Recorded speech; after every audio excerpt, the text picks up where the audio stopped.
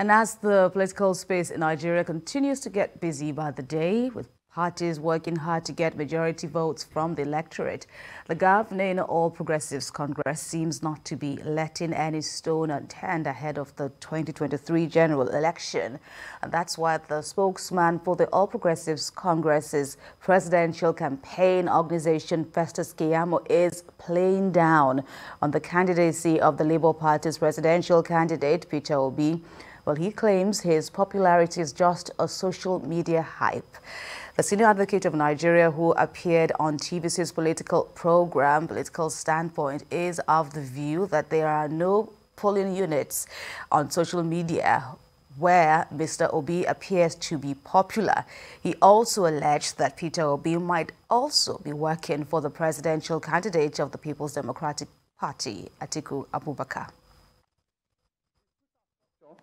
His Twitter polling station, his Facebook polling station.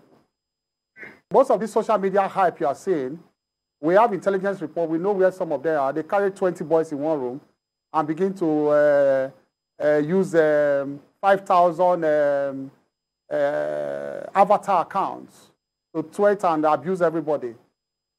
Campaign strategies is never to abuse and threaten people and all that. We are way past that, not for people like us. So we have intelligence reports. We know we already know where they are.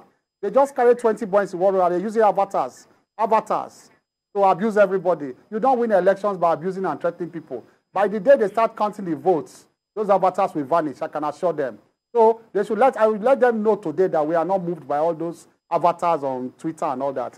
It's just all rubbish.